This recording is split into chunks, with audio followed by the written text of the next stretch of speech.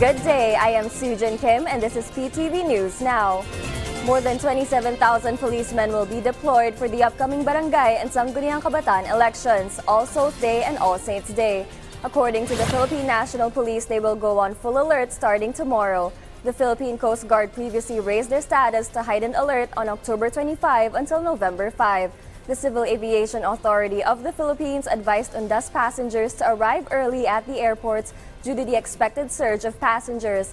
According to CAAP spokesperson Eric Apolonio, the plane cannot wait for late passengers because it will affect the flight on the runway. The CAAP also requested additional staff for the anticipated influx of passengers.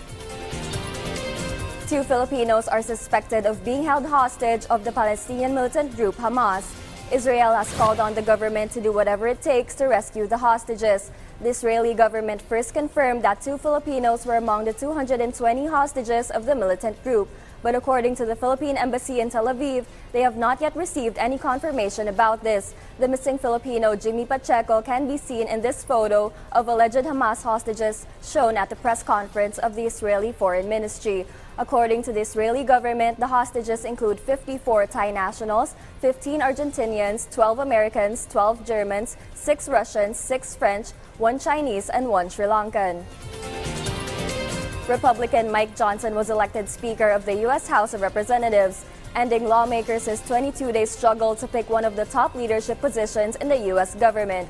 VOA congressional correspondent Catherine Gibson reports. By a vote of 220 to 209, Republicans in the U.S. House of Representatives finally ended 3 weeks of fighting and indecision to pick a leader. Honorable Mike Johnson of the state of Louisiana, having received a majority of the votes cast, is duly elected Speaker of the House of Representatives. The new Speaker of the House is conservative Republican Representative Mike Johnson. A man of deep faith, Mike epitomizes what it means to be a servant leader. A deeply respected constitutional lawyer, Mike has dedicated his life to preserving America's great principles of life, liberty, and the pursuit of happiness. The lower chamber of the U.S. Congress has been without a leader and unable to pass legislation since October 3rd, when Republican Kevin McCarthy became the first ever Speaker of the House to be removed from power. 8 conservative members of his own party, along with all Democrats, voted him out for passing a short-term funding bill for the government. There's been a lot of internal turmoil within the Republican conference for really the last decade or so, and it's been slowly piecing and becoming more exposed in more public ways. And this really hit the head when the funding battle was necessary to fund the government. Speaker McCarthy couldn't find enough votes within his own conference.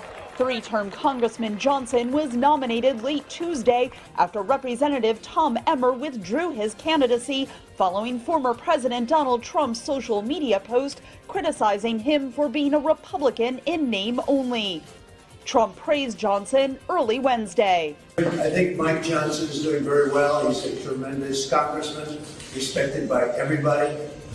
I hear it looks like it's really good. I haven't had one negative comment about him. Everybody likes him, just respected by all. Johnson, who is now second in the presidential line of succession after Vice President Kamala Harris, is strongly anti-abortion and was one of the leaders of the effort among Republican lawmakers to overturn the results of the 2020 election. All 209 House Democrats voted for their leader, Hakeem Jeffries, and warned Johnson's views are too extreme. Has this been about something else? Has this been about a focus of House Republicans to find the person who can pass their extreme litmus test to oppose marriage equality, enact a nationwide abortion ban without exceptions, gut Social Security and Medicare, and support overturning a free and fair election? U.S. lawmakers have just 23 days until the short-term government funding bill runs out. They are also expected to debate the White House request for $61 billion in aid to Ukraine and $14 billion in aid for Israel. Catherine Gibson, VOA News. This is Sujin Kim. Stay informed, be aware, get ahead, be of use, and get the news right here.